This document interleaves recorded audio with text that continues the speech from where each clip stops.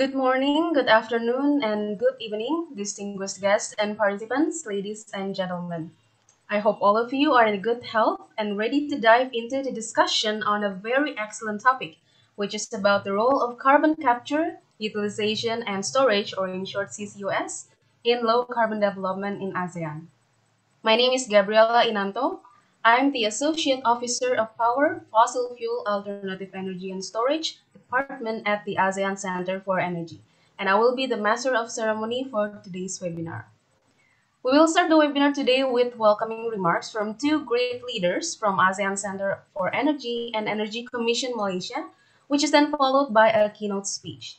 Unfortunately, His Excellency Mr. Arifin Tasrif, the Minister of Energy and Mineral Resources of Indonesia, will not be able to join us today as he has another urgent agenda.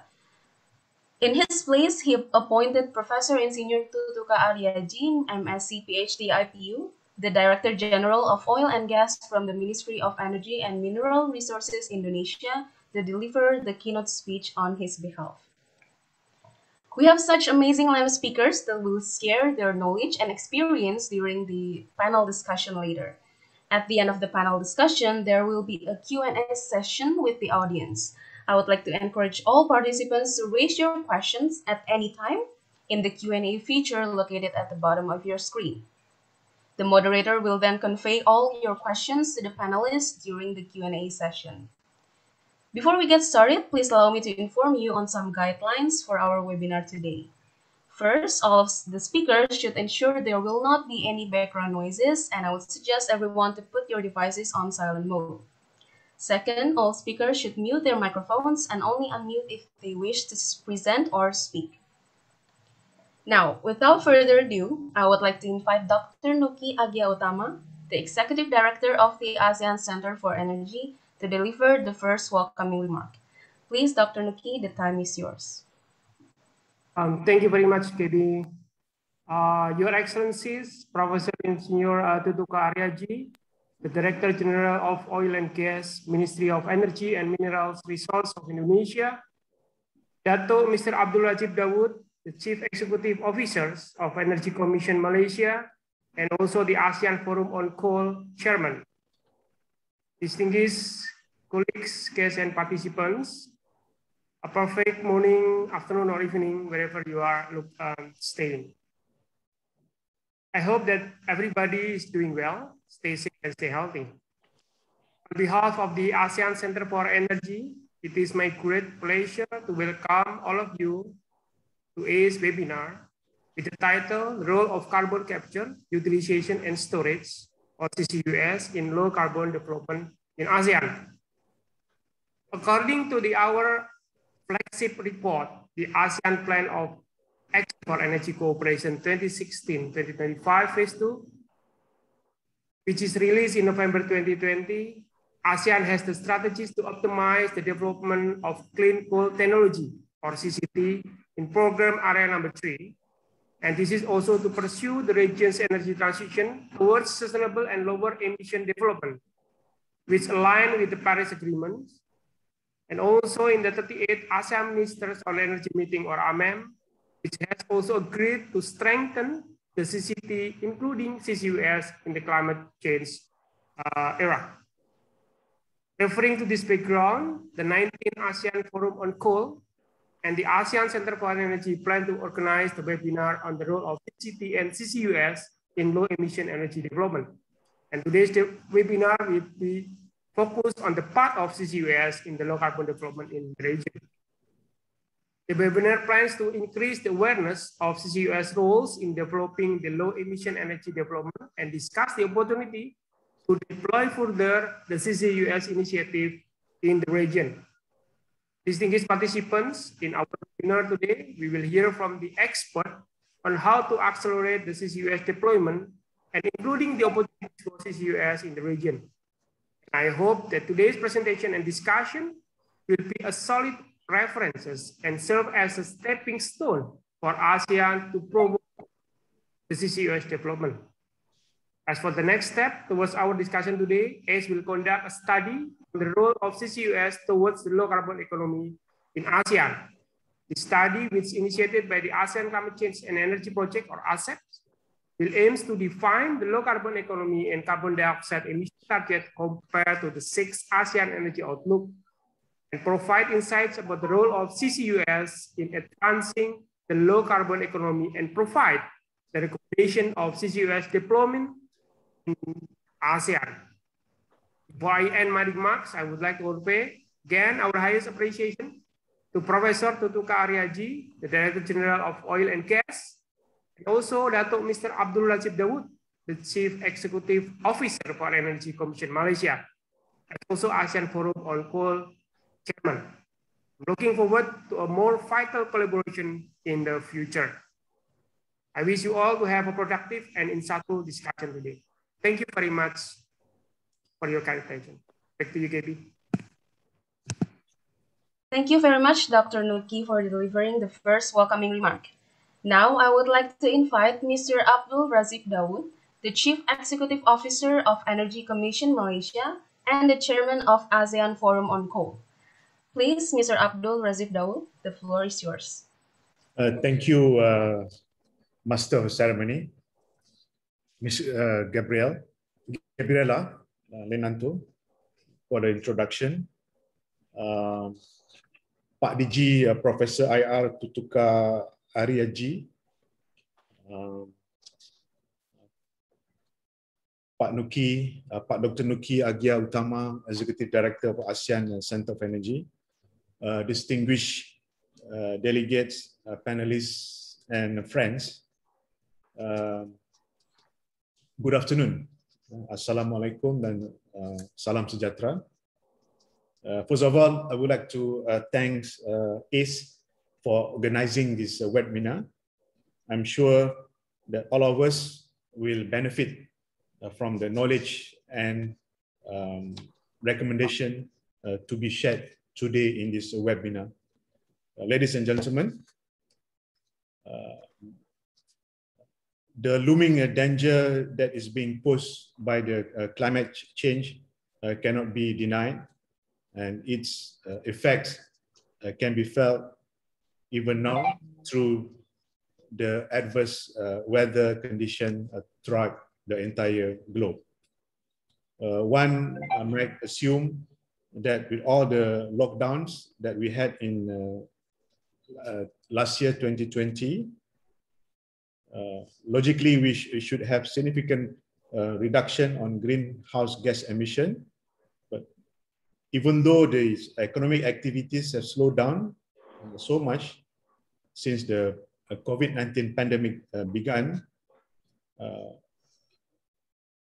greenhouse gas emission only reduced by about 5% of the 51 billion ton.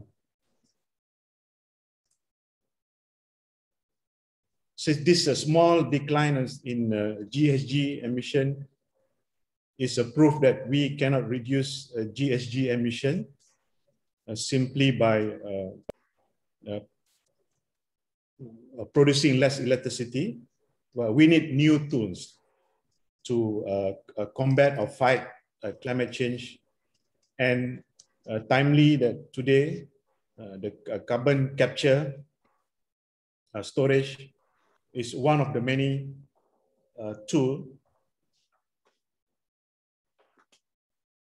in our disposal. Ladies and gentlemen, carbon capture and storage is the process of capturing waste CO2, usually from large point sources, such as coal-fired power plants, transporting it to a storage site and depositing it where it will not enter the atmosphere, normally an underground geological formation. However, the captured CO2 has the potential to be further utilized instead of just being stored underground. But nevertheless, the applications of CO2 storage technologies or other carbon management strategies that may raise the cost of energy, it is unlikely that they will be introduced without regulatory compliance, collaborations, and cooperations, especially within the ASEAN member of states. Another challenge for the implementation of CCUS is determining and communicating the social costs of carbon across various communities and include scientists, engineers, policymakers, and the general public. Therefore, various scientific, economic, and societal aspects need to be addressed to ensure successful developments and implementation of CCUS technologies. So timely, this webinar is organized as one of the planned activities of OBS number 2 under Action Plan 2.3, as mentioned by Dr. Nuki just now, of a clean coal and technology in APAI Phase 2, 2021 to 2025, with the main objective to advance regional actions to enhance public awareness and image of carbon as clean coal technologies, CCT. So this public discourse, such as this webinar, is very crucial in promoting CCUS as one of the tools, as I mentioned in the beginning, that can be utilized by this ASEAN member state to transition into low carbon economy. Before I end my speech, I would like to again thank ACE and all the ASEAN member states for the continuous support given to AFOC activities and programs like today's. I wish everyone a successful webinar, and I'm looking forward to learning, sharing, and exchanging ideas from the panelists today. With that, thank you very much. Thank you. Terima kasih.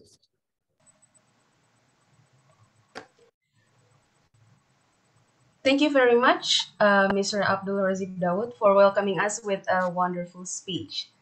In addition to the two wonderful speeches, welcoming remarks from the two great leaders, we are also very delighted to have Professor and Senior TUTUKA ARIADJI, M.Sc, Ph.D, IPU, the Director General of Oil and Gas from the Ministry of Energy and Mineral Resources of Indonesia, joining us today.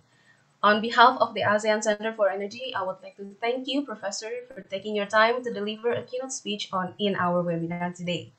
I believe your view would be a great reference for us to further develop CCUS in ASEAN region. Let's give a warm welcome to Professor TUTUKA ARIADJI. Please, Professor, the time is yours.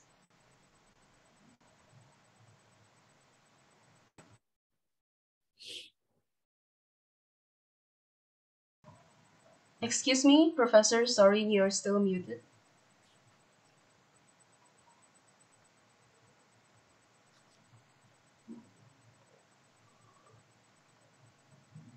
Is it okay right now?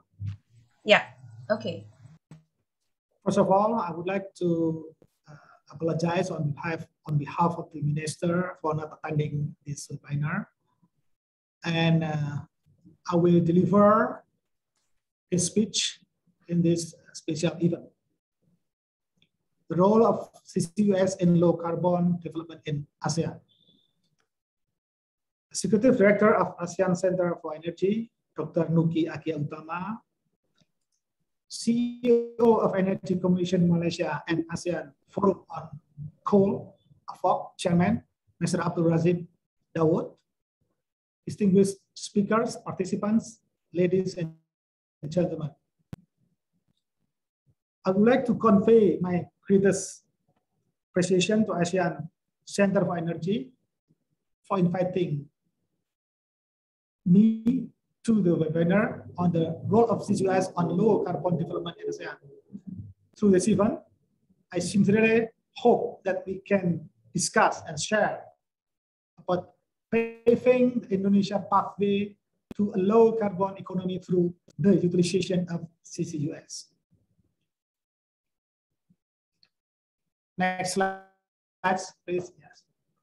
Indonesia has ratified the Paris Agreement on climate change, cementing the country's commitment to reduce emission and fight global warming.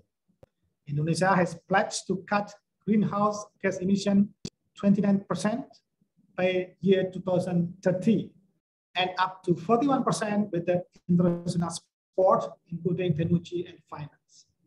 And the sector committed to reduce greenhouse gas emission by 314 to 398 million tons CO2 equivalent in year 2030 through the development of renewable energy, implementation of energy conservation, as well as the application of clean energy technology.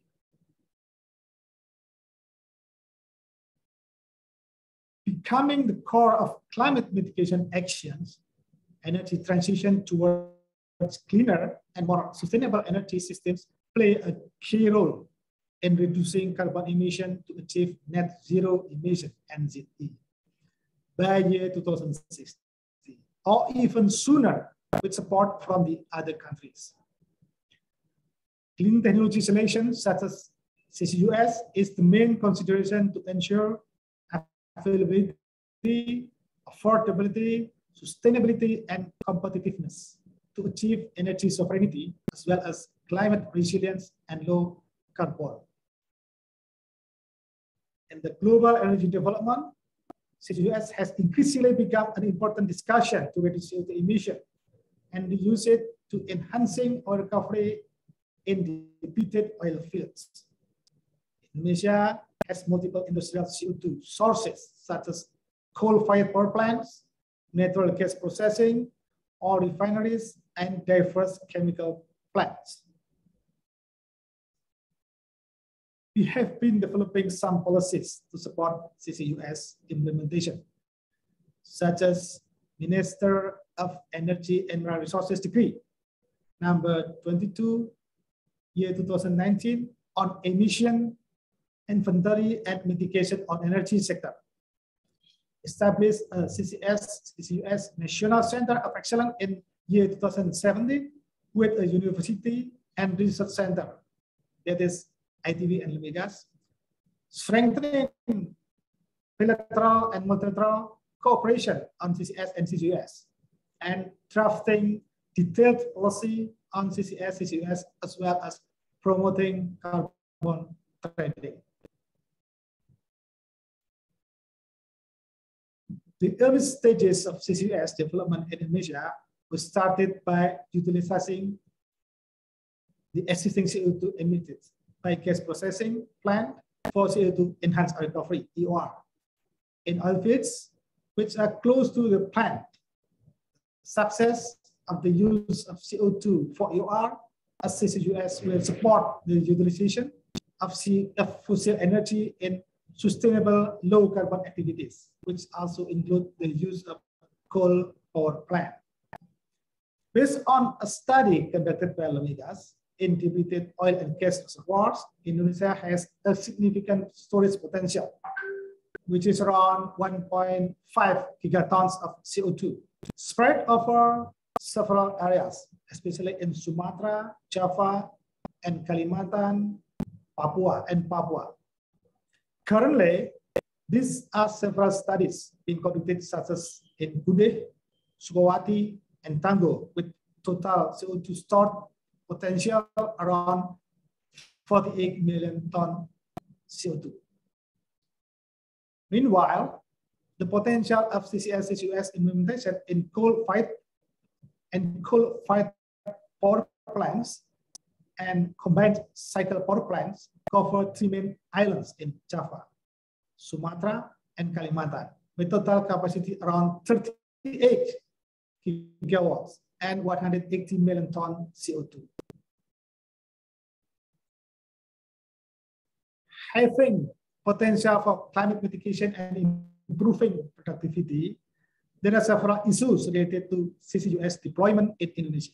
It includes a relatively high-cost technology, monitoring obligation on the production sharing contract requirement, cooperation scheme with third-party funding, the potential of carbon credit trading, and a regulatory framework harmonization.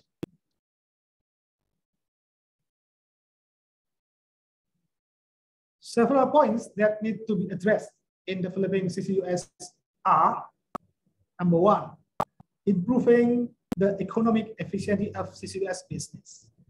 It is necessary to reduce expenses involving CCUS as much as possible through technology development and systematic optimization. Two, calculation of CO2 reduction or storage and international harmonization. It is important to establish a mechanism for evaluating the CO2 reduction or storage achieved through CCUS and to internationally harmonize the evaluation method. Number three, long-term stability of CO2 storage. It is necessary to verify long-term stability and improve reliability. I repeat, it is necessary to verify long-term stability and improve reliability by evaluating the long-term ability of the geographic stratum to store CO2, improving the technology for predicting long-term CO2 behavior, and establishing an appropriate monitoring method.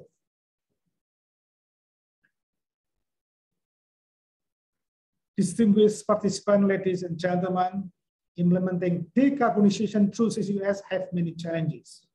Therefore, with mutual collaboration, I believe we can deploy this clean technology. We are looking forward to collaborating with all parties, mainly private sectors, to utilize CCUS as part of energy transition business opportunities in Indonesia. Thank you.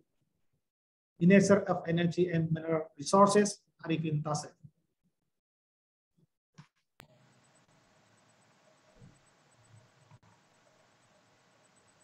Thank you very much, Professor TUTUKA ARIADJI, on behalf of the Minister of Energy and Mineral Resources of Indonesia, for delivering such a great speech.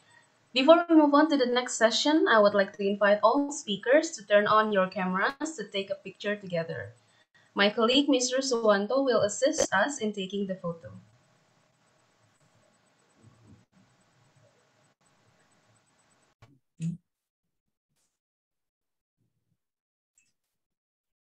Okay. Sorry. Okay. 1, 2, and 3. Okay. One more. 1, 2, and 3. Okay. Thank you. Allow me to leave this banner. Okay. The banner. Thank you very much. Thank you very much. much, Mr. Suwanto. And now moving on to the next agenda, I would like to invite Mr. Benny Suryadi, who will be moderating today's webinar. Mr. Benny is currently the Manager of Power, Fossil Fuel, Alternative Energy and Storage Department at the ASEAN Center for Energy. He has over 10 years of experience managing research and programs related to energy, power, and climate change in Southeast Asia, supporting the countries in accelerating their energy transition. Mr. Benny also managed two ASEAN major projects, the ASEAN Climate Change and Energy Project, or ACCEPT, which is the first integrated energy and climate change project in ASEAN, and the ASEAN Interconnection Master Plan Study, or AIMS-3, which is a regional blueprint for electricity interconnection in the region. Previously, he was the team leader on the development of the ASEAN Energy Outlook. Now I would like to turn over the microphone to Mr. Benny. Please, Mr. Benny, the floor is yours. Thank you very much, Ms. Gabriela Yananto. I assuming everyone can see my video and also my audio is clear. Good afternoon, everyone from Jakarta. And as introduced, I am Benny Haryadi from the Power, Fossil Fuels, Alternative Energy and Storage Department of the ASEAN Center for Energy. And this afternoon, I have a privilege to moderate this as our distinguished leaders mentioned in the beginning, the very critical topics for the regions today on the role of the CCUS in the low carbon development in ASEAN. I have 4+1 experts joining with us in this discussion. We will go one by one to listen from them, but in general, that we have Mr. Juho Lipponen from the Clean Energy Ministerial and Adam from the International Energy Agency. We have also Pak Haryadi from the PLN and Marietta from Department of Energy and Philippines. For the first round of panel discussion, I would like to invite each of our panel to share their work and their views about CCUS. We will give them 5 minutes time to fully introduce them and introduce their institution. And for that, allow me to start with Mr. Juho Lipponen. He has a very long experience on the CCUS, but the short bio that I can share is Juho is the coordinator of the Clean Energy Ministerial CCUS initiative. So this is one of among several initiatives under the Clean Energy Ministerials. Juho worked closely with the co-chair and all 12 initiative members, and also responsible for a day-to-day running of the activities of this initiative.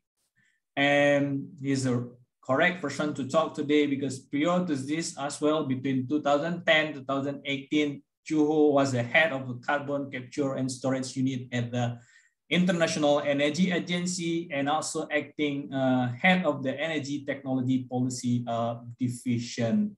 Currently, Zaire based in Paris, France. So, Mr. Juho, that I'd like to invite you to share your work for 5 to 7 minutes, please.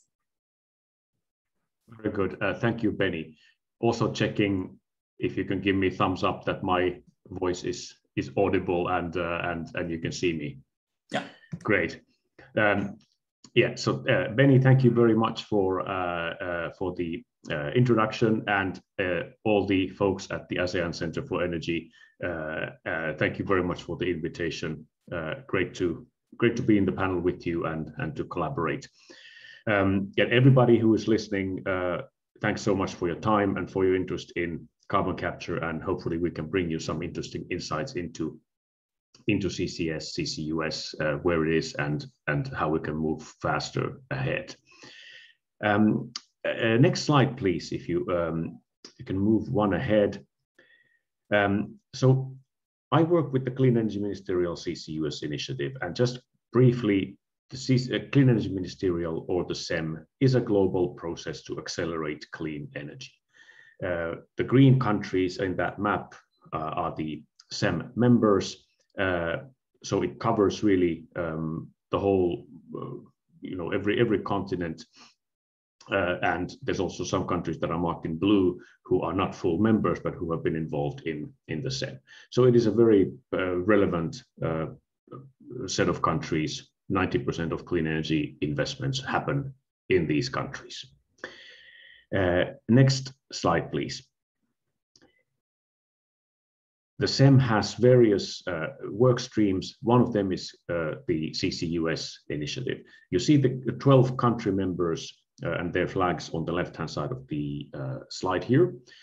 So this is a subset of the CEM members, 12 countries who are, many of them very much in the lead in CCUS development, others somewhat perhaps more followers, but nevertheless countries that regard this as being strategically important for them. And so together we work together to accelerate CCUS. We also we have basic country membership, but also lots of collaboration with industry and finance sector organizations. Next slide, please. So here, just a few thoughts, sort of more strategically and big picture on CCUS. If we start from the bottom left-hand side, resetting strategic narrative, I think we have in the past years really seen that CCUS is seen as an opportunity, is seen as something that really can help us drive low carbon development in many countries. And this is a very, very positive. I think the strategic narrative around carbon capture has really changed a lot, and it has moved ahead and is more realistic now. And aspects such as the role of CCUS in decarbonizing hard to abate industry sectors is really something that is more and more important and regarded more and more by lots of countries. Now, there's also, moving to the top left corner, a lot of emerging policy and ambitions that countries have put in place. Just listing the countries who are members in our initiative, virtually everybody now has mid-century net zero emission goals. And that is a great driver for carbon capture technology. And those mid-century net zero goals, just a couple of years ago, they didn't really exist, and now they are really mainstream. So that is a great backdrop. In addition to that, many of the countries have a lot of CCUS specific policy that has been put in place or is being put in place. So there's excellent drivers out there at the moment to move ahead, and interesting examples to share. And we'll probably come back to some of these during the discussion. Top right-hand corner, then we have also a project development that has been speeding up in the recent years. There's 20 odd projects operating at the moment, but several dozen others that are in the drawing boards. And so the curve of new projects that we see is really also going upwards, which is an excellent trend. And CCUS as a business offering is being seen by many companies, many technology providers, and that's really excellent. But then going back down to bottom right-hand side, the collaboration really remains critical. Investing in CCUS is a three-legged stool. It requires governments, it requires industry, and it requires the finance sector to come together, and they all have their role to play here. And then back to the very title of this slide, there is lots of positive energy around CCUS at the moment, but this wheel really needs to be kept turning, and I think that's the challenge. The picture is good, but we must not forget that really it requires a lot of work to keep the wheel turning. If we go to the next slide, please. And that's the final one. So the CCUS initiative, just a couple of thoughts on what we do and how we can be a platform to accelerate CCUS. First of all, it is important to ensure that CCUS is actively included in global clean energy discussions. And that's something that we try to ensure with our initiative, and each time get CCUS firmly on the Clean Energy Ministerial agenda, but any other relevant process as well. And back in early June at the 12th Clean Energy Ministerial, CCUS was actually mentioned by several ministers and delegations in those discussions. So I think that was really positive. Secondly, we think it is really important to bring together governments, private sector, investment community to work together on projects and to share experience and share knowledge. And that's also one of the functions that we try to serve. Thirdly, it's also important to start and continue to identify near-term and long-term investment opportunities. And that's another area of our work that we have been doing together with industry and the finance sector, bringing people together in conventions, meetings to really discuss where strategic CCUS hubs and investment opportunities might exist. And fourthly, last but not least, it's really useful, important today to disseminate best practice and to disseminate the good examples and experience that countries have.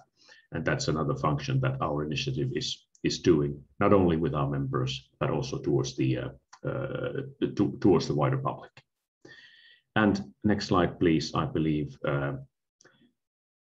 that's just some information of our presence in various parts of the internet. So please get in touch when and if you want to. I'll finish here and back to you, Benny. Thank you very much. Thank you very much, Juho, for sharing with us on what the Clean Energy Ministerial CCUS initiative is doing. And congratulations for the latest ministerial meeting in Chile. I learned about that, and I think it's quite a significant success in pushing this clean energy agenda. And I'm congratulate as well because you're also the man who's running this show. Moving away from the global initiative, then we move to talk about what happened at in Southeast Asia. So allow me to go with our second speaker, Adam Baylin-Stern from the International Energy Agency. Adam is an energy analyst with the CCUS unit at the IEA. Previously, he worked as a policy advisor to Canada's Minister of Environment and Climate Change, contributing to the development and implementation of the Canada's climate change and clean growth plan, and had also had role at several leading Canadian energy and economic research organizations. Before we start with the presentation, Adam, then congratulations as well for your team at IEA is releasing this CCUS report. I think it's also become a reference by many of us in this region. So I pass to you, Adam, for your 5 minutes around to talk about your work on this CCUS. Great. Thank you very much, Benny. And just to confirm, hear me well on my screen is yes. visible? Yeah. Yeah. Okay, great. So, so thank you again. It's really a pleasure to be here today, to have the opportunity to be a part of this event, and alongside the other great panelists and speakers that were before me and that are still to come. And thanks, of course, very much to the ASEAN Center for Energy for inviting me to be here today and for your excellent support and coordination. So as Benny mentioned today, most of what I'll be discussing today is drawing on a report that we released at the IEA on opportunities for CCUS in Southeast Asia. This came out in June. So just a little background before I get into my slides. At the IEA, in my role on the CCUS team here, we've been focused on the transition to net zero emissions. We look at all fuels and all technologies, and in our long-term scenario analysis, We include hundreds of clean technology options. We recognize that a wide portfolio is needed to get to net zero. Also from our analysis, it's clear that CCUS technologies are going to play a critical and diverse role in meeting our energy and climate goals, and that it will be virtually impossible to get to net zero without CCUS. This is because of the significant strategic value that it can offer. For example, hydrogen production, industry, even removing CO2 from the atmosphere through technologies like direct air capture.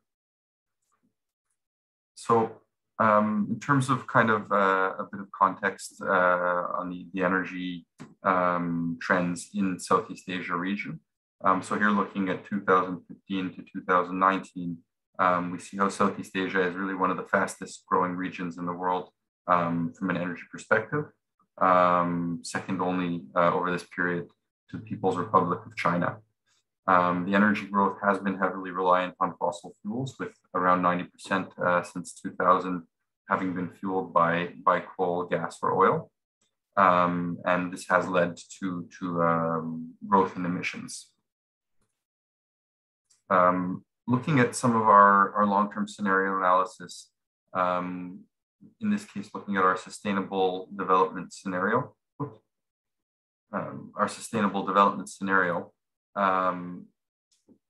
the analysis really underscores how critical of a role CCUS technologies play, and really how they play a role in almost all parts of the energy system.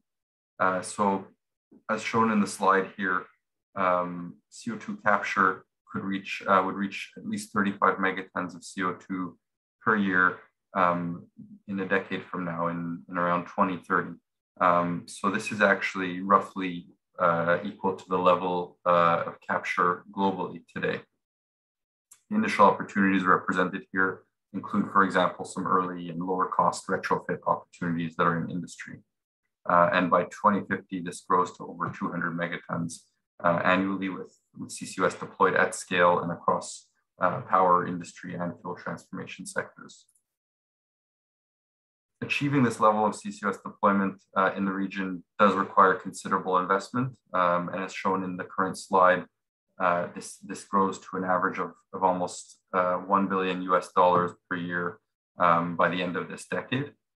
While this CCUS investment from our projections is actually less than 1% of Southeast Asia's total energy-related investment needs, which are on the order of 140 billion, it's nonetheless an investment of a considerable magnitude, something that will need support from international mechanisms, that requires considerable private sector investment, and also that calls for an increased availability of debt finance to help provide project funding.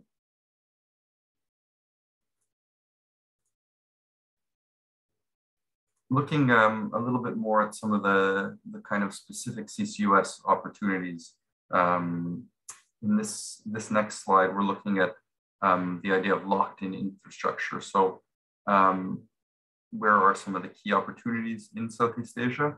One of them is to retrofit the region's existing energy infrastructure, which is still relatively new. Nearly half of the region's fossil-based power plant fleet has been built from our analysis over the last decade. And we found that over 20 gigawatts of additional capacity is under construction still in the region. Similar story for industrial facilities, for example, that manufacture steel or cement.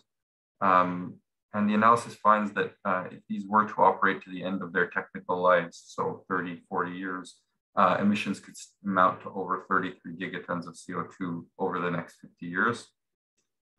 This is really equivalent to all energy sector emissions worldwide in 2019. So absent measures such as CCUS retrofitting, this would be possible. The next slide is drawn, of course, from our recently released report, where we looked at several different countries in the Southeast Asia region by different opportunity factors, as we call them here. So this is really looking at different kind of policy, industrial, geological factors, and really highlights how it varies among countries, and how, for example, while many countries actually have considerable CO2 storage or enhanced oil recovery potential, only a few of them offer supportive policy environments. So it gives a picture of where the opportunities lie and what gaps need to be filled, for example, in order to advance CCUS deployment. So one more slide here before I get to some concluding messages. Here, showing some of the really interesting mapping, I think, that we've done as part of this report. What we were trying to highlight with this mapping is that targeting industrial clusters where there are CO2 emissions from industry and power that are located close to each other can help to support economies of scale and to kickstart deployment of CCUS in the region. And this is because what we can call a hub approach can enable CO2 capture from multiple facilities, which would then share infrastructure that takes captured CO2 and transports it to a site of storage. So this shared kind of transport and storage infrastructure can really increase the efficiencies, given, for example, the high capital costs that can be involved with this infrastructure development. And this mapping really helped to answer this question of where could this happen? Where are these major emissions clusters that happen to be located near suitable on or offshore geological storage? So I would encourage anyone who's interested to look for this report on the IEA's website. It is an interactive map that allows you to zoom in and out to see more detail on a particular part of the region, to look by sector or highlight existing or planned CCUS projects. So to conclude, we came up with 4 high-level priorities for governments and industry that could accelerate progress of CCUS in the region over the next decade. And as you'll see on the screen, these pertain to developing CO2 storage resources, ensuring that legal and regulatory frameworks are in place, implementing policies that really are targeted towards CCUS, and finally, accessing international finance where needed to build capacity and encourage investment. So thank you very much again for having me, and looking forward to the questions. Thank you very much, Adam, for sharing with us the finding from the latest reports of IEA on the CCUS for this region. I mean, as I can see in the Q&A, there's a lot of questions addressing on this kind of topic. It will be a very interesting discussion later. But we need to wait a while, because after talking about region, now let's move to the national levels. So we will hear from the next speakers, from Bapak Evi Haryadi, the Director of Corporate Planning at the PLN. Since last month, so congratulations as well, Pak, for this promotion. Before that, he was the head of Center of the Excellence in January this year. But also before that, Pak Evi Haryadi was General Manager of the PLN. And also, it's one good, I mean, I'm happy to share that Pak Haryadi was a branch manager in my hometown 20 years ago. So it's very good to be connected again. And so move with your 5 minutes as well, Pak, to also share with us about the world in PLN and the strategy and readiness in entering the energy transition era with CCUS. So I pass the screen to you, please. Okay, thank you, moderator, for the introduction. I would like to share our presentation. Distinguished guests, participants, ladies and gentlemen, good afternoon. Assalamualaikum warahmatullahi wabarakatuh. Everybody seen the slide? Yeah. Okay. It's a great honor for me to deliver a presentation in the webinar on the role of carbon capture, utilization, and storage in low carbon development in ASEAN. In this opportunity, I would like to present the PLN strategy and readiness in entering energy transition. There is the three outline here. First is an energy transition strategy, PLN carbon neutral 2060. Second is readiness and challenge in the CCUS utilization and a recommendation for future CCUS utilization. For the first agenda, I would like to talk about energy transition strategy of PLN carbon neutral 2060. Here we see the Indonesian energy transition history here. In the slide, we saw that in 1990, PLN has start the electricity generation was dominated by oil to reduce the electricity production. But in 1965, PLN is begin the energy transition to coal by developing Suralaya for a time 400 megawatt and also Python to time 400 megawatt. It start in 1993 here, the PLN start to transition to gas, to build the gas-fired power plant to reduce the oil also the consumption. But in 2021, there is a lack of and shortage of gas supply of the power plant. And because of that, since 2060, we moved to the coal to 2010 and starting the fast track program. And we call it 10 gigawatt fast track. And then the last, we also doing the transition to renewables in the fast track program to start from 2014. Unfortunately, the implementation of renewable energy in these states is not going well. This most the project was delayed up to 2025. The first project has been finished since 2014, and until 2021, there is about 1 gigawatt of the geothermal and hydropower plant operation. This the fourth transition to renewables based on hydropower plant and geothermal power plant.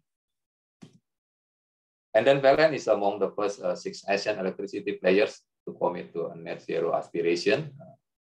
The PLN decarbonization commitments, there is 4 points. One is achieve carbon neutrality by 2060. We also deal that no new coal plant awarded after 2020. And we also try to achieve 20% renewables mix by 2025. Related to zero carbon neutral in 2060, we will exit from coal-fired power plant by 2056. Here we see the alternative technology progression that could have implication in the potential PLN net zero pathways. There is 3 technology progression. In the current progression, is a business as usual.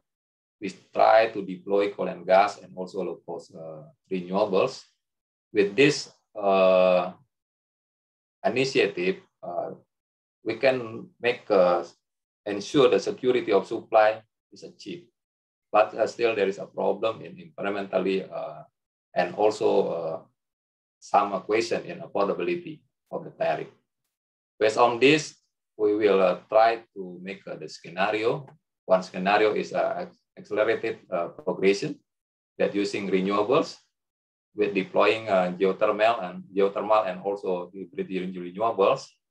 It will have a good environmentally effect, and but there is some question also in the cost of the affordability, and also some question and security of supply, because in here the renewables that will be implemented is related with the intermittency technology, like a solar PV or the wind turbine.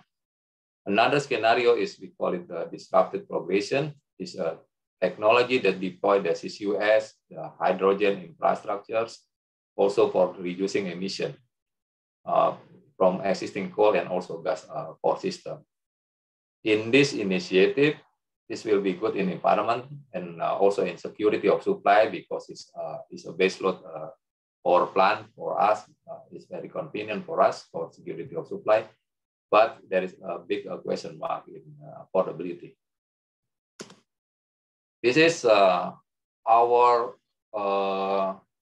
plan or our vision about 2060 demand forecast. There is a huge opportunity for renewables if we see the demand forecast in the future. Mostly the growth is around 300 terawatt hours a year.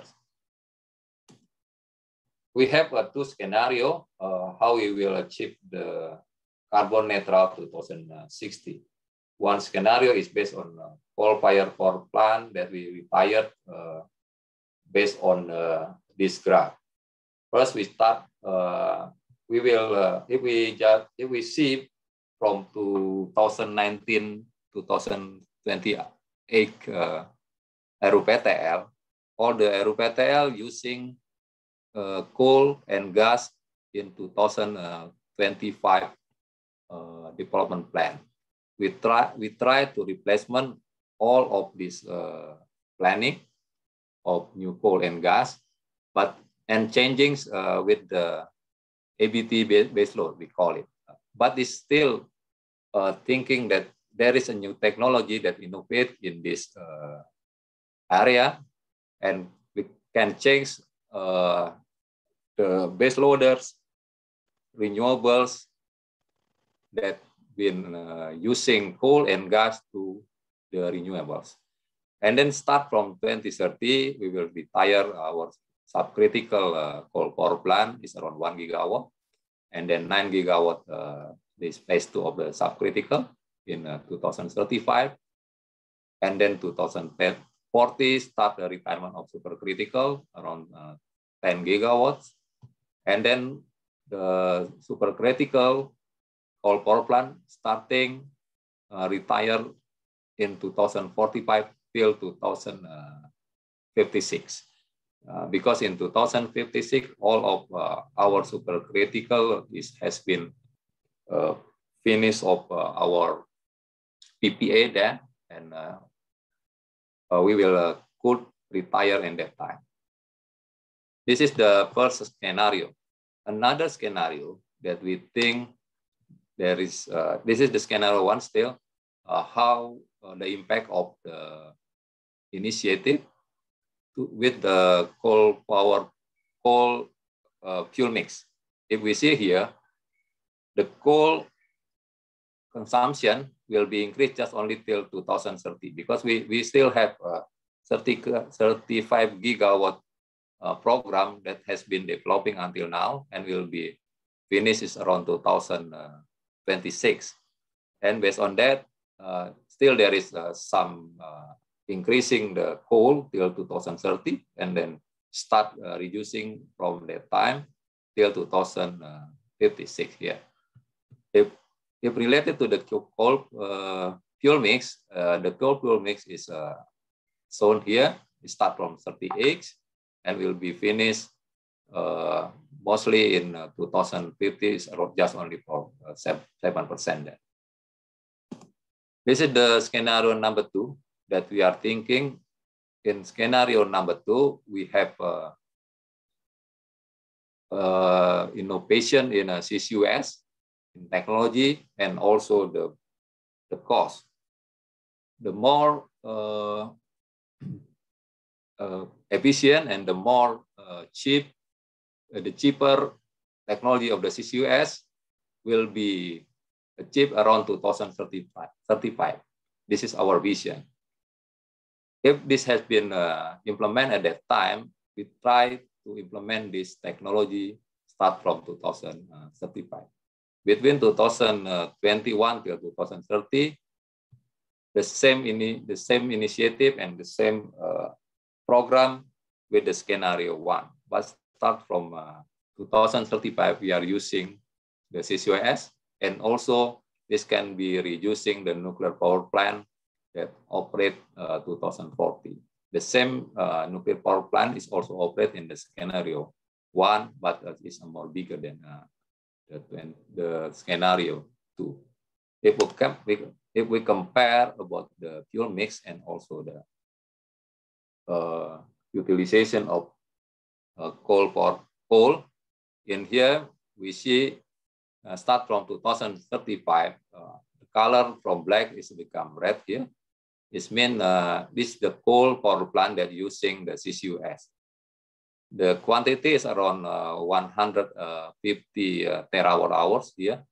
It's around 40 till 45 gigawatt of the power, because there is some reducing in efficiency if we are using CCUS.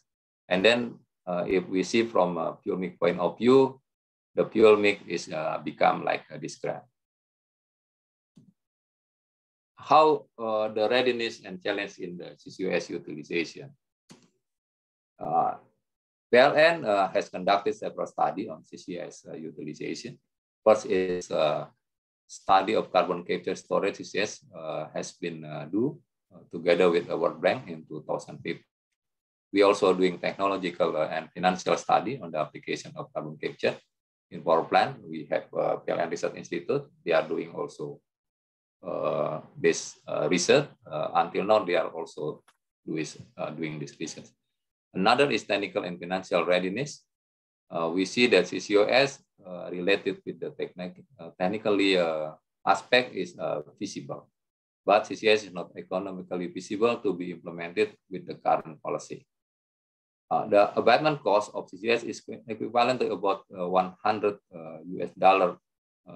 per ton CO2 emission.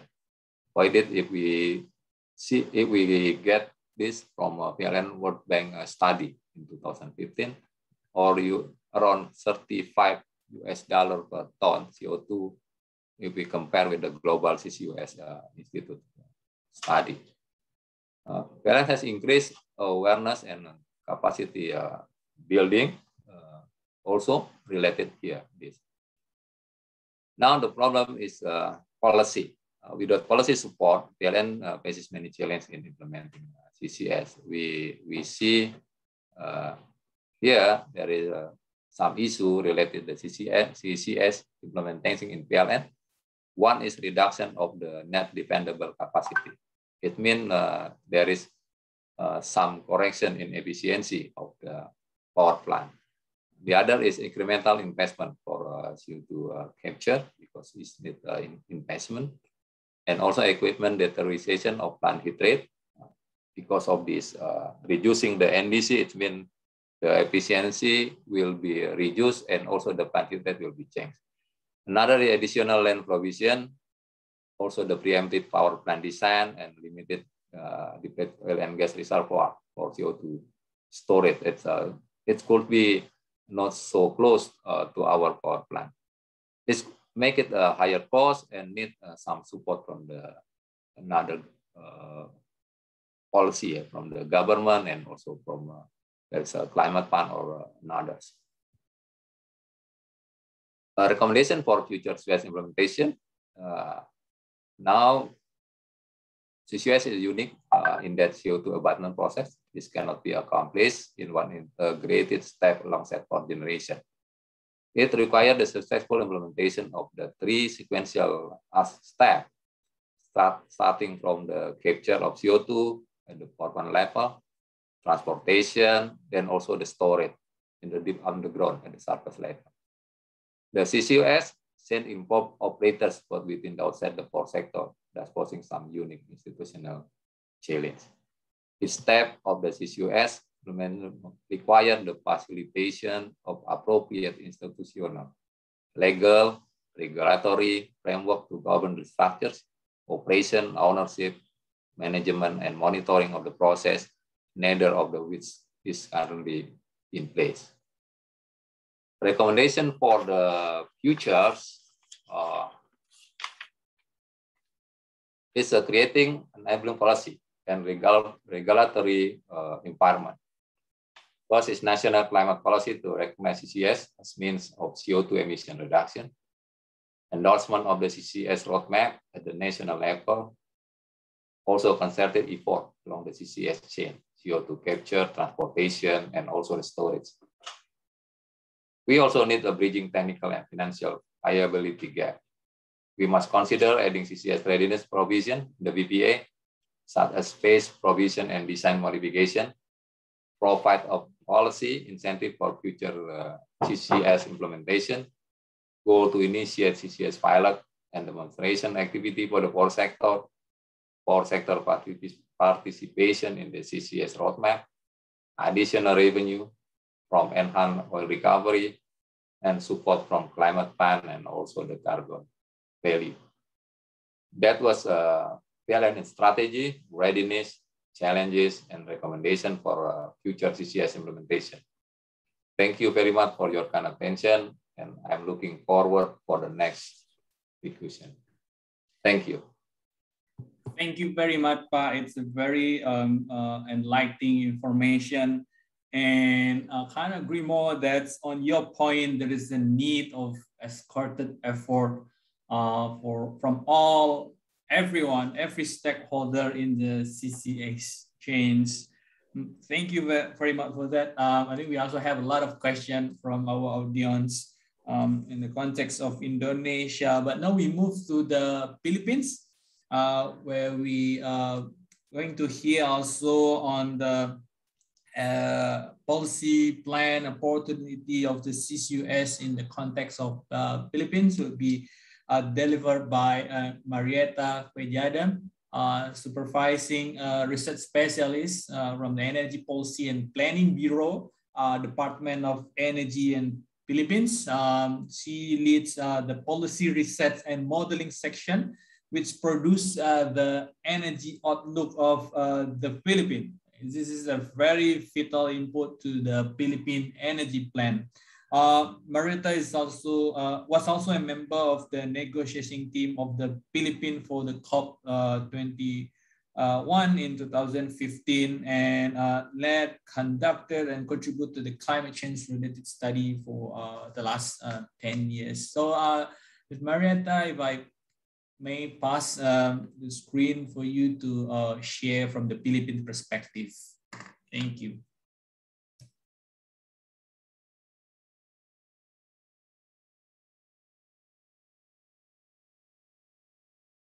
Yeah, we can see your screen, but you're still muted. Yeah, good afternoon, everyone. Thank you. Can you hear me clearly? Yes, very clear. Okay. Thank you for this opportunity to present the Philippines policy plans and opportunities of carbon capture, utilization, storage. Distinguished guests and organizers and all the participants, good afternoon.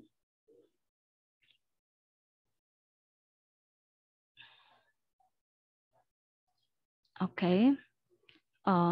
Today I'm going to discuss 4 items. The 2020 energy situationer, our 2018 to 2040 energy outlook, policies, plans, and programs, and the challenges for carbon capture, utilization, and storage. In 2020, the downtrend of the demand as an impact of the restriction of community quarantines that halted major economic activities caused the total primary energy supply to reduce by 5.8% to 56.4 million tons of oil equivalent from the 2019's 59.9 million tons of equivalent as levels of indigenous and net imported energy registered 40% and 7.8% reduction respectively.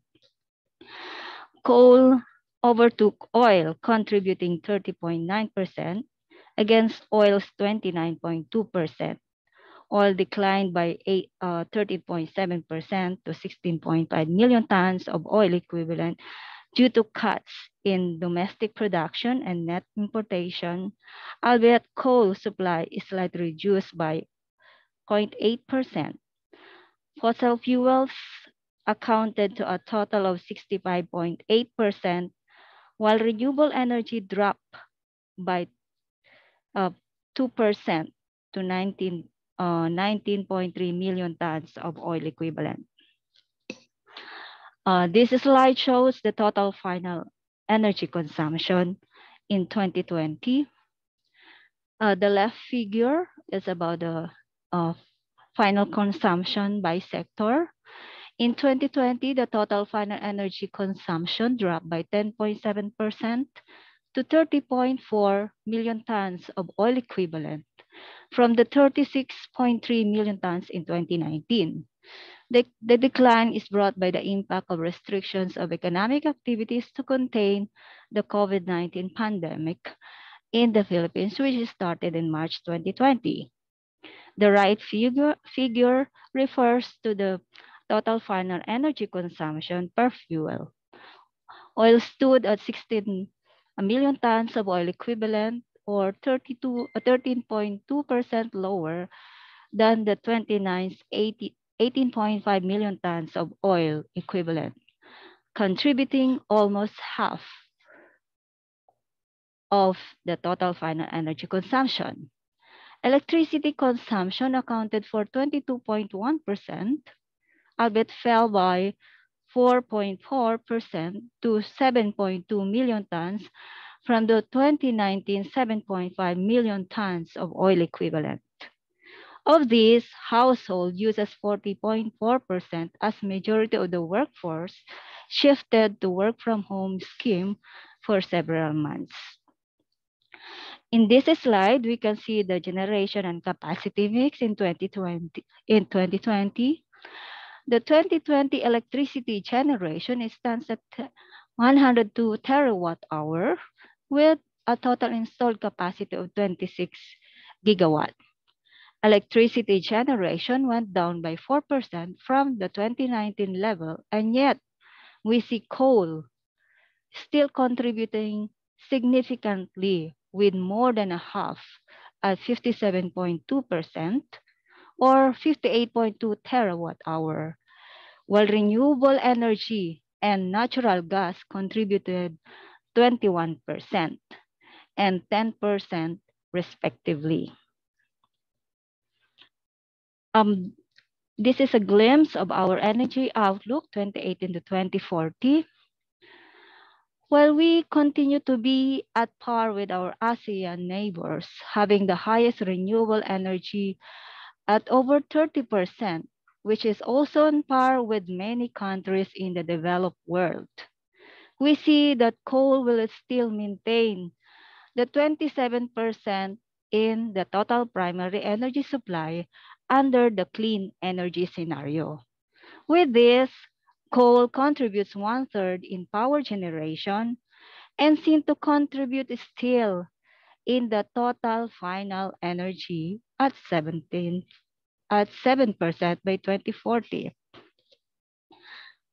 This slide shows the reference scenario versus the clean energy scenario. Looking at the power generation mix for closely, we see that coal is still the major source, contributing 55% and 33% respectively for the reference and the clean energy scenario. This slide shows our policies, plans, and programs. The Philippines' policies, plans, and programs is geared towards achieving the clean energy scenario for a sustainable development and mitigating the greenhouse gas emission despite having the lowest GHG emission per capita in the region and with just 1/7 of the world's average.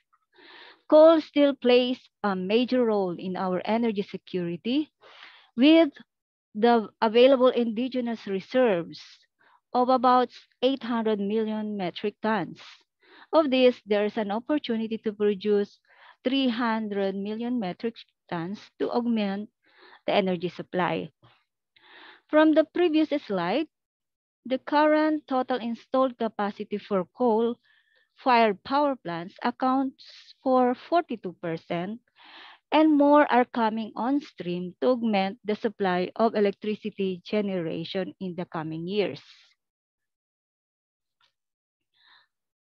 Towards a low-carbon future, the Philippines' policies, plans, and programs are as follows.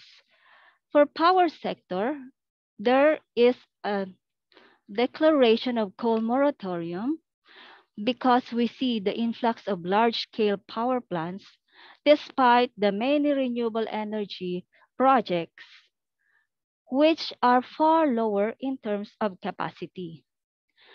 To ensure the availability of electricity supply, we have the performance audit of the power plants. We also have a greater use of smart grid technology and expand the use of natural gas. To achieve our national renewable energy plan, the supporting mechanisms include renewable portfolio standards, green energy auction, and full participation of large-scale geothermal development. On the demand side, we have promulgated the Energy Efficiency and Conservation Law to implement energy efficiency as a way of life.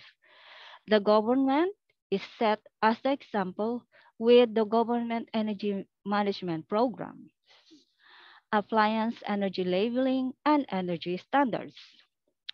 Other programs include exploring alternative fuels and technologies.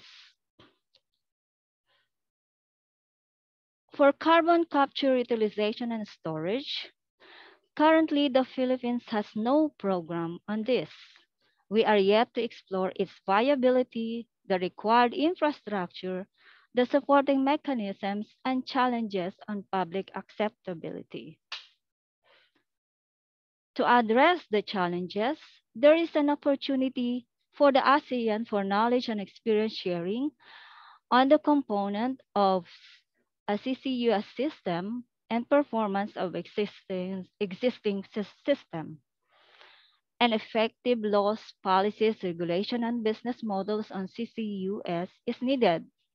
Feasibility studies are needed and identify potential sites for storage.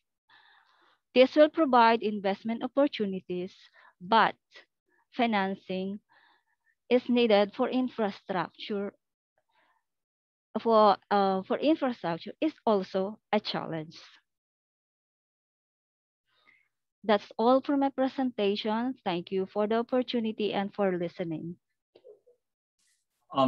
Thank you very much, Marietta. And Indonesia and Philippines share a lot of common characteristics.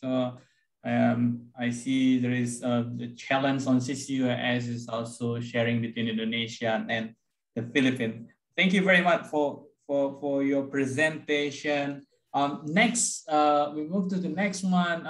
We will have Beth, Valiaho, Vice President, Strategy and Stakeholders Relation from the International CCS Knowledge Centers. But it's 2 a.m. in Regina, Canada. So, but Beth is kind enough to share with us the video so that we can learn the experience and lesson learned from the Boundary Dam, the CCUS projects. So may I ask our team to display the video?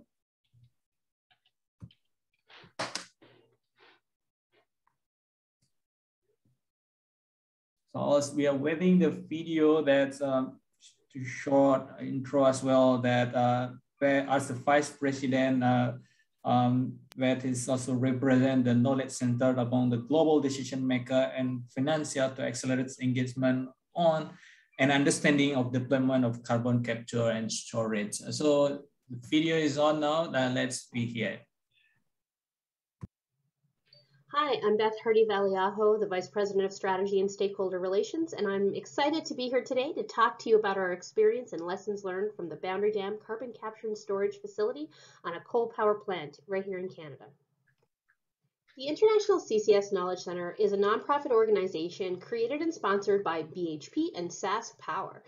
BHP provided $20 million over 5 years for the Knowledge Center to accelerate the understanding and use of CCS as a means of managing greenhouse gas emissions.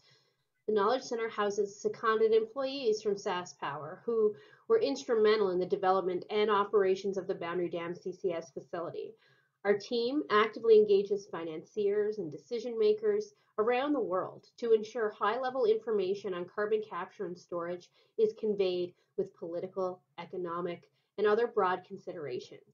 We also add practical hands-on development experience, technical advice for planning, design, construction, and operation of carbon capture and storage.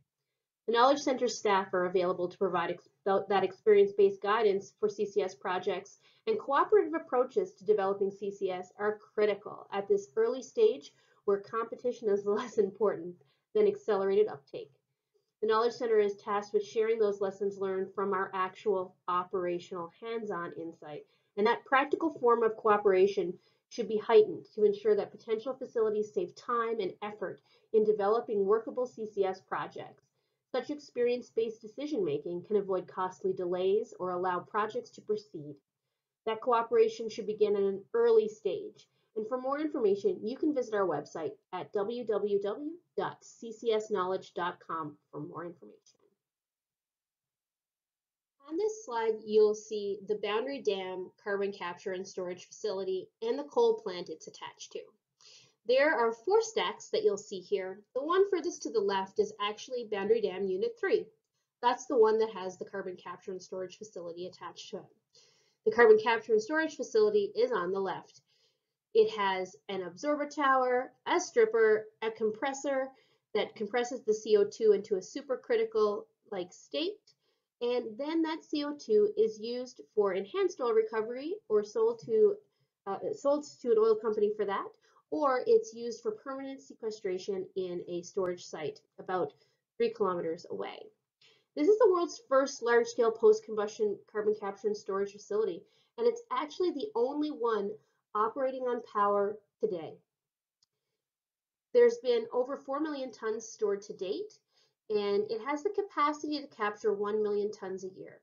It captures about 90% of the CO2 from Unit 3's stack. Also important are all the cars that you'll see here. Those are all the jobs that went into building this project. The total investment in the power units retrofit and carbon capture plant was about $1.5 billion Canadian. And in October 2014, that's when the capture plant started operations. It's, like I said, the only fully integrated post-combustion carbon capture facility on a power plant currently operating at this large scale level. It's those engineers that were involved in this project that are now housed at the International CCS Knowledge Center. And we are here to share from the 5 years of operation at Boundary Dam Unit 3 to save future CCS plants time, money, and significantly reduce risks by preventing and or eliminating unnecessary detours, delays, and miscalculations from the onset. The focus for now for Boundary Dam 3 is on achieving stable operation that will allow staff to focus on improving efficiency and cost effectiveness of the operation. Thousands of visitors have toured Boundary Dam from dozens of different countries. This is not limited to researchers or engineers interested in the technology either. It also includes many cabinet ministers, international diplomats, multilateral development bank representatives, CEOs of major energy companies, and even the president of COP24, Michael Kurtika. We always extend an invitation to visit and tour our facility. You need to have a full chain understanding of CCS in order to understand what you're going to do with the CO2 once you've captured it.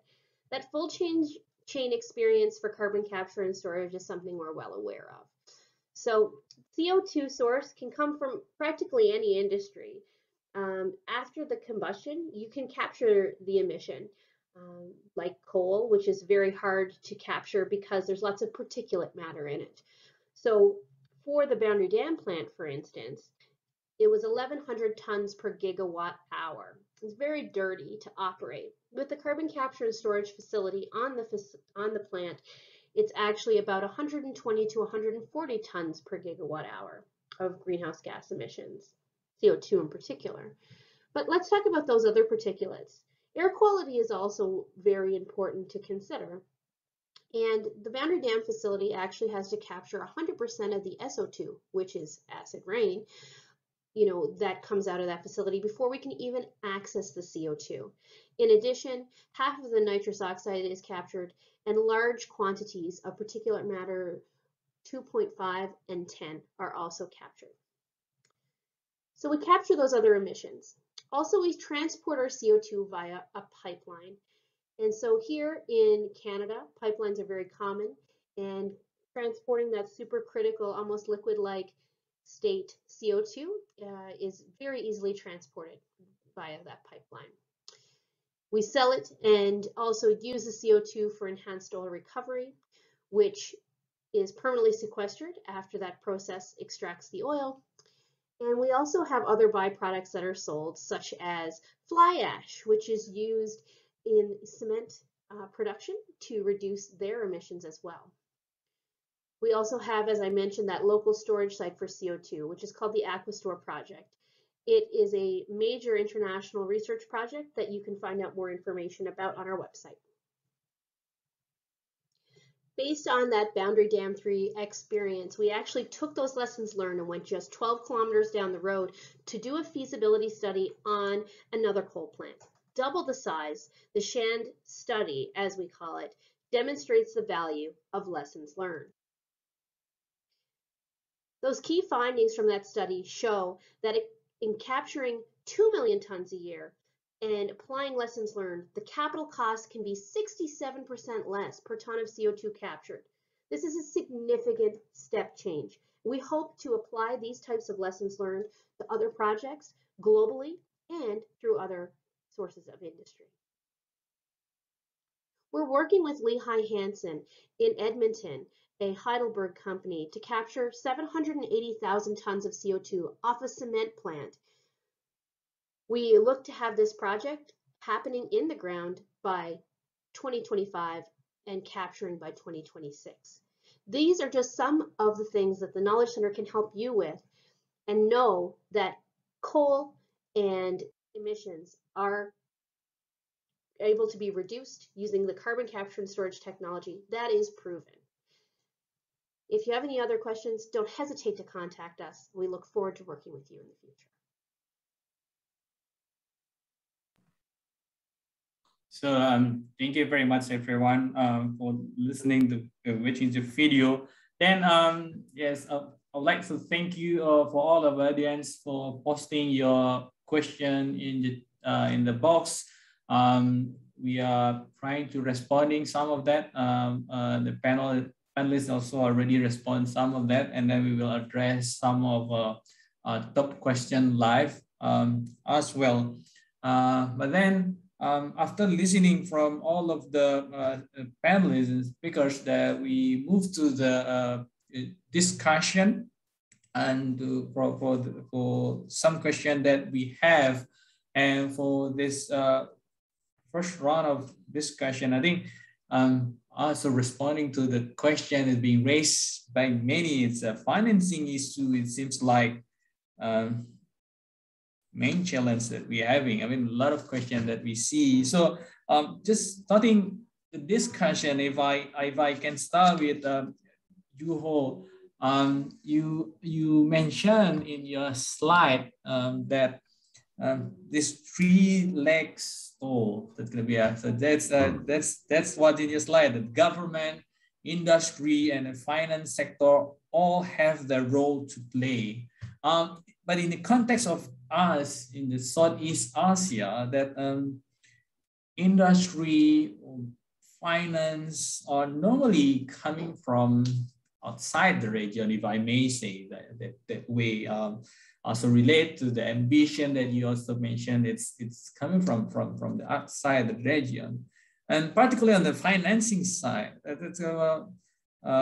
how do you see this, Juho? Yeah, thanks. Thank you, Benny. And also really interesting to hear these perspectives from obviously Adam and the wider picture, but then Evi and Marietta as well from the region. And yeah, indeed. I mean, in my slide and in our group, we have currently the countries who've been perhaps taking the first steps in really driving CCUS. Some of them have been doing it for a long time. I think in the ASEAN region, of course, one of the things that can be done and that practically is perhaps to take the example and experience that maybe primarily Indonesia has been gathering in the past years and is doing now with its plans, discussion of policies being put in place, investigation of storage and so forth, which were mentioned in the beginning. Of course, also Asian Development Bank is another key institution that can offer both technical assistance for countries to plan and drive CCUS development. But I would say that finance sector in general and banks that we have been discussing with is very interested and actually keen to invest in carbon capture projects, provided there is that they are bankable. And in that sense, I think governments in the region really can do part of this heavy lifting by making those plans, putting in place particular policy to ensure that these projects can earn and be bankable. But I think it's also country specific, and that needs to be studied by each government separately from their own perspective. Thank you, Juho. That's going to be and just is connecting with that. If I can pass to Adam, you mentioned that achieving the ambitious CCUS deployment target in this region, Southeast Asia, will require considerable investment. So growing to an average of almost 1 billion per year for CO2 capture facility by 2030. So this is a finding from the IA studies. Continue from the point raised by Juho earlier, then if I may ask into more specific, who will finance this 1 billion per year, Adam? Yeah, thank you, Benny and Juho. For sure, a very good question, and of course also a difficult one to answer because it's these are new topics. These are multiple ways of going about them, and not all of them have been tested yet in the real world. So so indeed our projections, our analysis has shown that there is this considerable level of investment that's needed in order to support the level of CCUS deployment that we see. And of course, this investment can't fall on governments in the region alone. There's got to be a role in many of the cases for international public finance institutions. And those institutions themselves need to be given a strong mandate to finance the transitions, including for technologies like CCUS. So one thing that we see when we try to look at what are the different types of mechanisms, instruments, and funding sources available is that there's no shortage of money. There's a lot of money that's available and intended to be used for these types of technologies. But it's not necessarily finding its way to the countries and sectors and projects where it's needed most. So, for example, for some emerging and developing economies, which currently account for 2/3 of the world's population, only 1/5 of global investment in clean energy is taking place. So there's a big role for instruments in line with what Juho mentioned. So ADB, a key institution, which has a CCUS trust fund that can be very useful to support kind of capacity building and some of the early capacity building efforts. But then also there are instruments, voluntary carbon markets, mechanisms under the UNFCCC that have been developed or are being refined currently that need to play a role in this, although have yet to be tested in practice. And then I guess the last point is also that sustainable debt could also play an important role to unlock CCUS investment to complement government's policies. So this could take the form of bonds, for example, that are aimed at climate-focused investments. So I hope that covers some of the question. Right.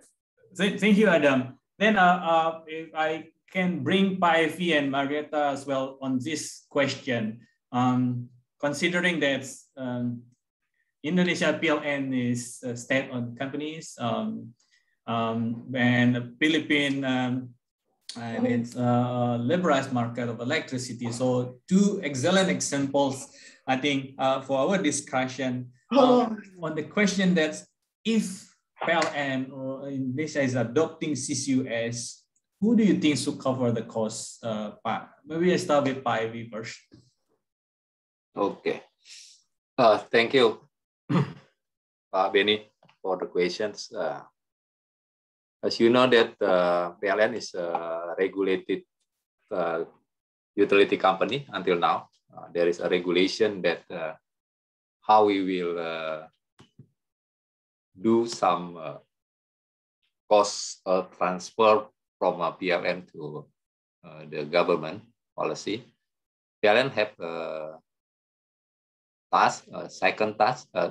There is a two tasks of PLN. One task is as a government agent.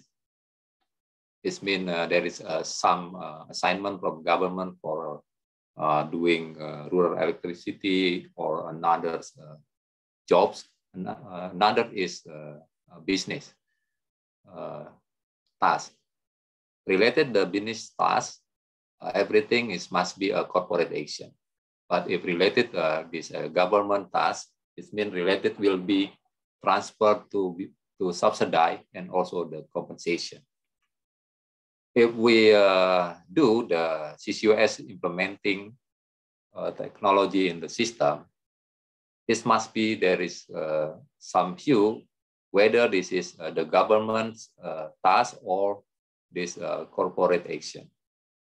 If this related the corporate action, it means it must be calculated by the cost and benefit analysis. It means if there is some cost, we must thinking about the revenue for to that. If the cost is bigger than the revenue, maybe it will not be implement decision in our system. But if this is the government task, it means there is assignment from the government. It will be transferred to the subsidy and the compensation from the government. That's the existing regulation until now. It's not the new regulation. If we want to make some incentive to implement the CCUS in the system, maybe some incentive in financing or maybe some incentive from another point of view. Let's say there is some climate fund or something for that. This is that we need if we want to implement the CCUS in our system now, because there is dilemma in the system. It's an environmentally aspect, it's a security aspect, and also the affordability aspect.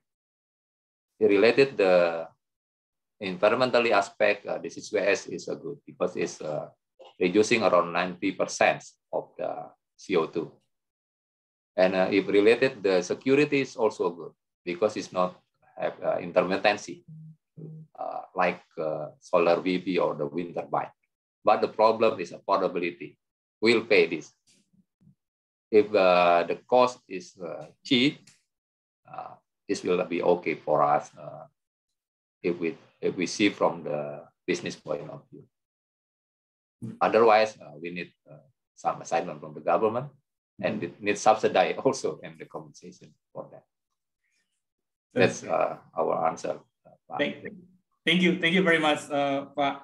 That's the Indonesian context where a regulated market. That's going to be a. Can I pass now to Marietta about Philippines has a different market with Indonesia, but so same question perhaps it could be if the Philippines is adopting this in the future.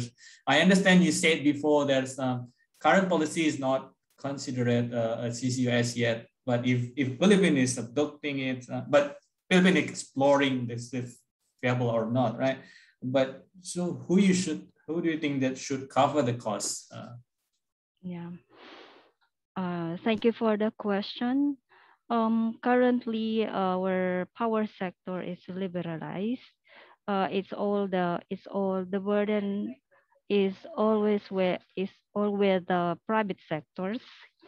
But what the government does is to provide policy support when if we will adopt this CCUS, the government can provide policy support, can provide fiscal incentives like tax holidays. Same thing that we have done with the renewable energy. When we were first implementing with the renewable energy, the government has provided all the policy support that is needed to push for the implementation of renewable energy targets. But this can be done also for CCUS should we adopt the system. I've heard from Mr. Haryadi also that it is possible that the government can provide fiscal incentives in terms of financing, maybe on foreign what's this? Yeah, in terms of financing, like help them with the investor or so that the interest will be lower, unlike what other banks has. But with the government, it could be lower. That's what we can do, just to provide fiscal incentives for them, just like what we have done with other low carbon technologies that we have now, especially for RE. And for RE, as I have presented a while ago, there has been a lot of policy support for our RE. That's why the solar and wind has reached even more than 500 megawatt now in the Philippines. When we first started that, it's only 1 megawatt in 2015, but now we have more than 500 megawatt installed capacity. I think that's all. Thank you. Thank you very much for sharing us all for the Philippine perspective. Allow me to take a question. Yes, Juho. Yeah, may I come in very briefly on the finance section? Sure. One more point. Yeah. I think it's probably likely to be very case by case in the beginning. Like, you know, if you kind of wonder and if you ask who should finance CCUS, well, it's probably going to be a tough thing to answer in a very holistically at the start. Yeah. So if you have if let's say a company like PLN who wants to do a project, I would think that the financing is going to have to come as a package, exactly as was mentioned. Some part of it being a government incentive, perhaps could be a government grant or fund. There could be a second aspect or second part of it, which could be some sort of mandate to actually pass some of the cost to customers through a levy or something, which could be levied to all customers. And if it's only one plant, and if it's only part of one plant, it might be something that is, affordable. Yeah. And then a third point, clearly, as was mentioned also by Adam, international finance institutions like ADB, they can finance and they can give loans, or even I don't know if they can give grants, but they can certainly be part of financing. Exactly, a large project like this. But they have to be asked. They have to be given strong, incentive and strong signal that we actually, as a government, would like you to work with us on this. And if they're not asked, they won't do anything. So, thank you very much for pointing that, Juho. So we have around 10 minutes, and allow me to take the question from our audience. We have a top question coming from Jonathan Chu. And perhaps I will invite Adam and Effie to share perspective on that. The question is, with the power plant, coal or other fossil fuel coupled with the CCUS, has the government considered incentive or support, considering that most of the power plant has a long-term fixed PPA? Or will there be any plans or action considered to tackle such challenge? It's also mentioned it will be a challenge for a power plant operators, considering the cost involved is significant and eats into the revenue from PPA. But if you mentioned it a bit before, maybe if you have additional point to respond on this, but let me start with Ivy first. Yeah, thank you very much for the question. If this related to the PPA, now mostly our coal power plant, especially the independent power producers, are using PPA for the transaction to us. This PPA based mostly for aspect of cost. One is component A is for investment point of view, and also we have B and D is related with the operation and maintenance cost, and then a C for the fuel cost. Mostly this is PPA creating first based on negotiation and also the tendering process. If related the new power plants, I think it's possible. We are discussing the PPA for calculating the impact of the technology like a CCUS in the system. But if in the middle of contract, let's say if we have some contract for 30 years, and in the middle of this contractual time, there is new technology that we implement in this contract. It must be there is some talk and some negotiation with us how we will manage this kind of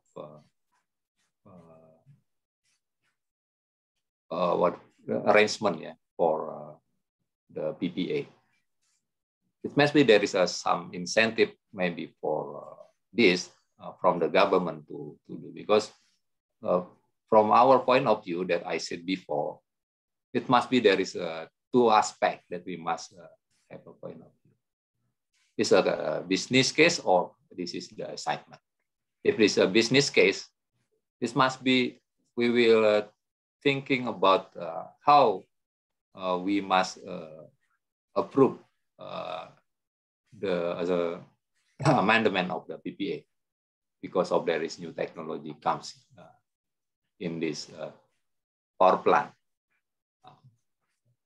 If we compare, there is another technology or another solution for the system. Let's say if there is another PPA or another independent power producer using like battery storage or something, and this also have a good good opportunity to implement with cheaper PPA. This will be more attractive for us. That's the problem for the PPA. If it's in the middle of the contract, yeah. If it's a new one, it's okay. Unfortunately, we have now we awarded there is no new power plant start from new coal power plant. Yes. Start from 2022. It means there is a there will be no power plant with CCUS. Okay, thank you, Pak. That's Indonesia perspective. Adam, if I can also beg you from international experience on this issue as well, please. Yeah, thank you, Benny. And I mean, I think Evie's perspective, of course, coming from an electricity generating authority, I think he's already very well covered kind of the key considerations, I think, that question raises. And I think a key question, like a key aspect that he touched upon is if there's a change to the technology in the middle of the power purchase agreement period, then that does present a complex situation, something that I certainly couldn't comment on more thoroughly than he has. But I think trying to maybe bring in the perspective of if this is a retrofit project that takes place in the middle of a power purchase agreement, that of course would also present a challenge. And then I think just the last thought, kind of touching on the point of what kind of policies could help to overcome this additional cost that including CO2 capture equipment would entail in terms of power generation. One kind of international example that I could point to is a kind of a contract for different schemes. So something that the UK is looking at, for example, in their own power sector arrangements. And this is a type of policy designed to kind of really address these operational cost differentials that might exist when you look at implementing CCUS in a given sector. And really a CFD does kind of cover the cost differentials between production costs and a market price. So I think really looking at how do policies support power producers, how do they reward or compensate power producers that are looking to incorporate low carbon technologies, and in this case CCUS. So hopefully complementary, but I think again, thank you, Evie, for your answer. Thank you for the question. Thank you, Adam. We only have a few minutes left. So allow me to just conclude with our final session. But thanks again for everyone who posting your question. Our team will continue the engagement with the panelists to respond and posting in our website letters. So as a final one, so if I can invite every distinguished panelist to share your views. I'm not sure whether it's an abstract question, but on your point of view on the short term, medium term, or long term, that's how you conclude or how you view on the role of the CCUS in the low carbon development. Globally, or if you can address it in national or ASEAN context is also welcome. So let me just go back in the order that we have earlier. Can I start with Juho? Thank you, Benny. I think the first observation or thought is really that I'm absolutely convinced that this is a technology that we will need. There's no question about it. There's so many sectors that don't have other options. So in the power sector, there are options, and that's always going to be a then a analysis and discussion as to how much CCUS you need there. But many other sectors, cement, steel, chemicals, upstream, there's just no technology. So first of all, we will need it. I think the second point, and also towards the sort of ASEAN region and countries, I think a really healthy first step for every country would be to make a plan, to properly analyze the question. And I think Marietta alluded that Philippines does not yet have a CCUS plan. Fine, that would be a starting point to perhaps do one. Indonesia, I think our first speakers were mentioning that there will be some sort of specific CCUS policy or plan. And not all countries have done that, but I think making an analysis and plan for what CCUS can do in your country would be the first best step to go from here and then start implementing it. That would be my final thought. Right. Thank you, Juho. Then I move to Adam, please. Yeah, thank you. So thinking again about the short-term, medium-term, kind of long-term rollout, if you will. So I think looking at the short term, and I think, we had the idea of the year 2025 here. So in the next few years, what really needs to happen to accelerate deployment of CCUS in the Southeast Asia region?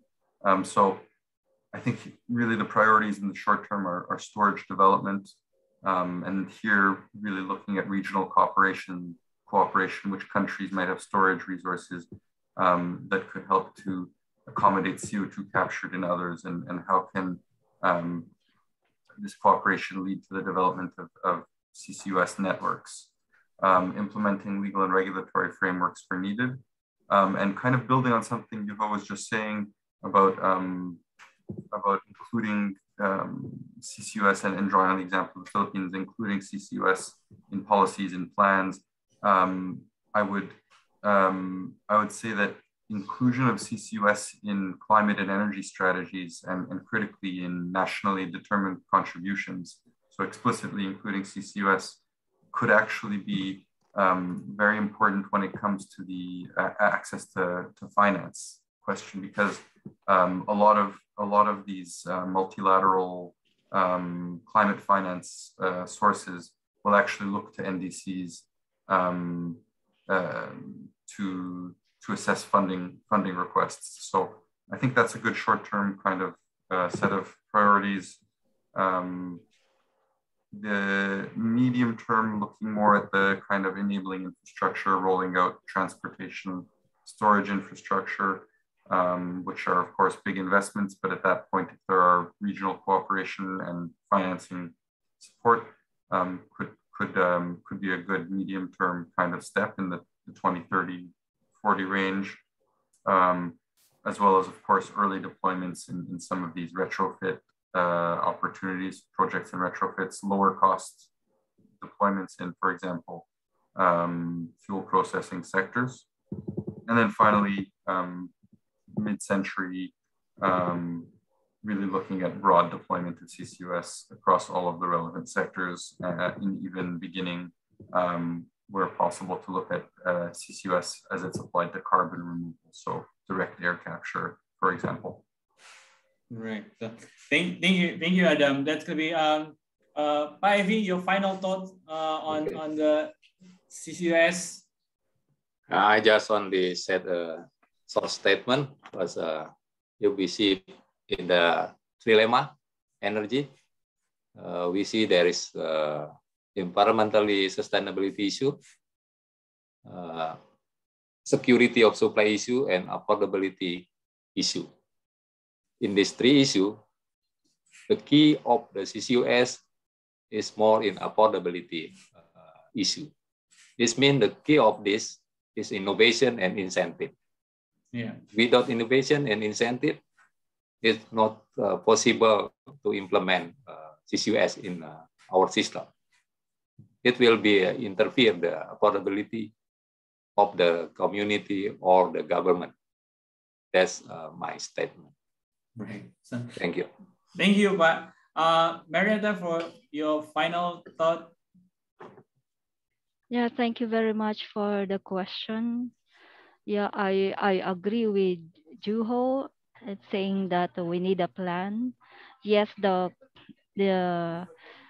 our uh, our energy mix, the role of coal is still important to us, even though we have declared a coal moratorium, but that is just a temporary thing because we still have a lot of power plants that are online.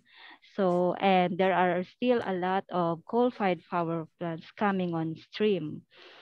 But then we have a second thought on the cost that was presented a while ago by Adam that we need a $1 billion per year for the CCUS. And that thing, um, for at this time, the Philippines, I don't think that will be affordable to us.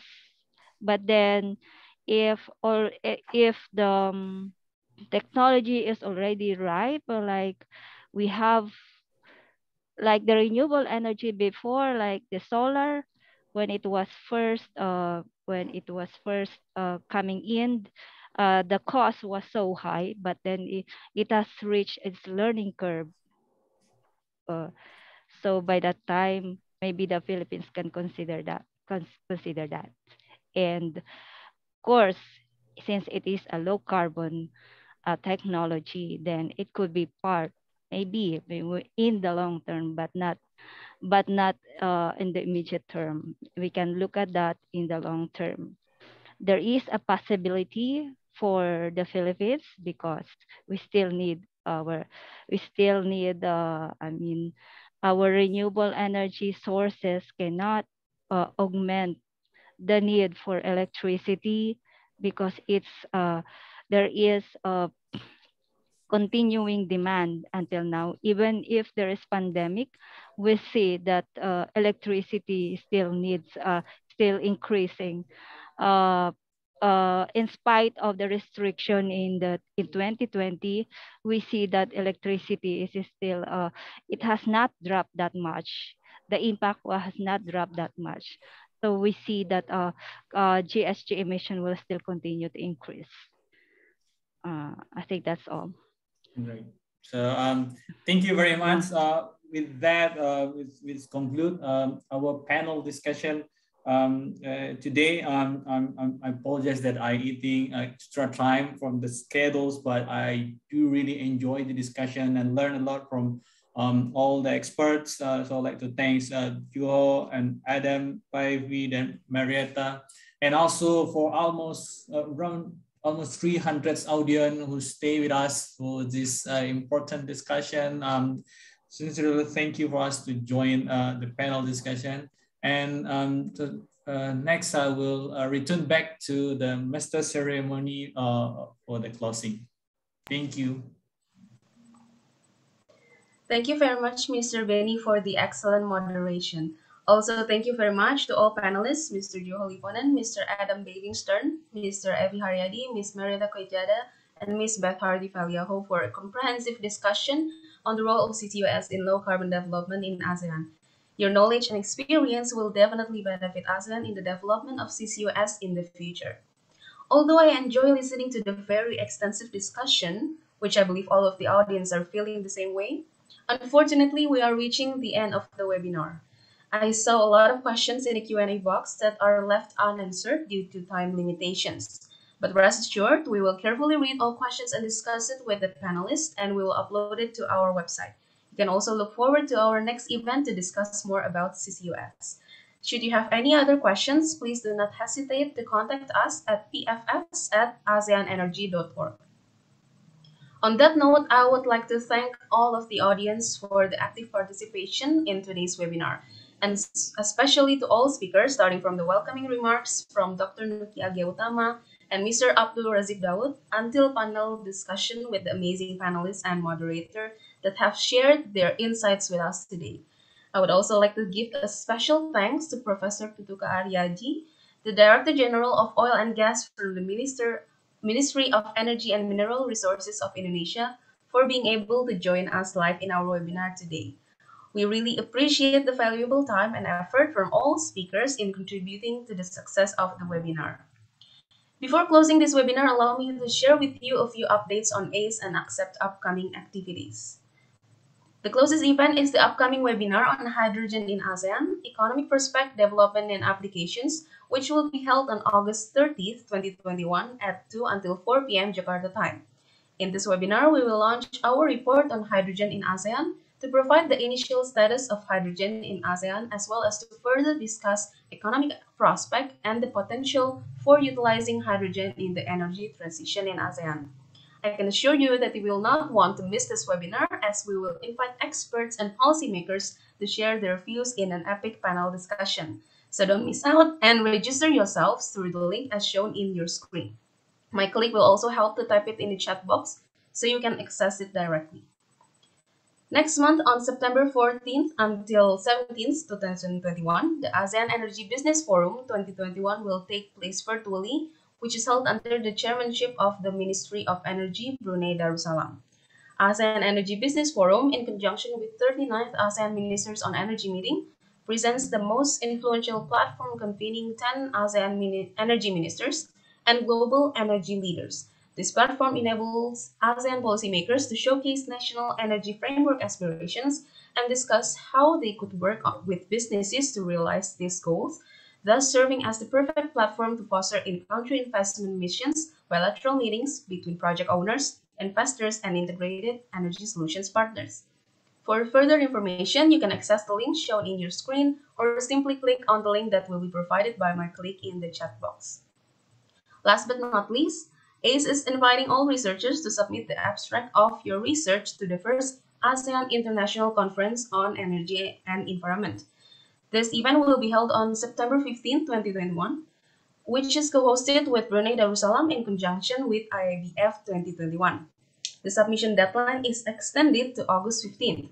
We're hoping that this initiative could be a platform for triple helix collaboration for research activities, with the main topic of ASEAN energy transition with resiliency in the post-pandemic climate change era. For more details, please check the event page or also email at aiceeinfo@aseanenergy.org. My colleague will provide both link and email in the chat box. Today's webinar is endorsed by the ASEAN Climate Change and Energy Project, or as we call it, ACCEPT. One of ACCEPT's initiated activities is the ASEAN Researchers Network on Energy and Climate Change, or ARNEC. It is a group of scholars, analysts, and other stakeholders gathered in an interdisciplinary forum for the discussion on social, economic, governance, and technical issues related to energy and climate change. If you are interested, you can register via the link on the far right. For more details on the project, you could also access our various social media as shown in your screen. Distinguished guests and participants, ladies and gentlemen, now we have reached the end of the webinar. Once again, on behalf of the ASEAN Center for Energy, I would like to thank all speakers and participants for the great comprehensive discussion today. I hope you all stay safe, stay healthy, and see you on our next event. Bye-bye.